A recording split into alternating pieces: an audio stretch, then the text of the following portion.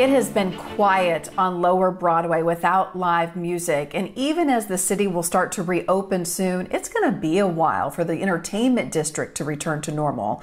News Channel 5's Kelsey Gibbs talked to a local musician who's worried the financial strains of COVID-19 will continue. COVID-19 has closed the doors on many bars and restaurants here on Lower Broadway, but come a few weeks, musicians and performers tell us they will be singing a song about a new normal. Where's the money going to come from? How's this going to work? Sasha McVeigh went from singing on the stages of Nashville's famous honky tonks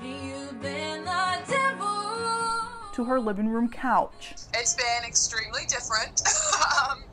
It's been an adjustment. Like many others, she had no job because of COVID-19. I mean, I burst into tears. I held it together for, maybe a couple of minutes or whatever, but then just that reality set in of what am I going to do?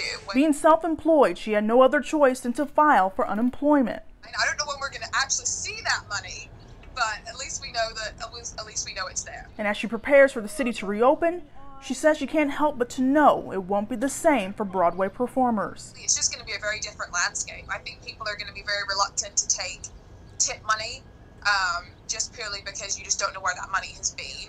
And speaking of money, she's worried the newly struggling downtown bars and restaurants won't have enough to pay artists. People are concerned that the base pay is going to be cut. And I mean, if you're already only being paid $40 anyway, you can't really afford to take a cut. So McVeigh is trying to stay optimistic. I have no doubt that we are going to bounce back from this.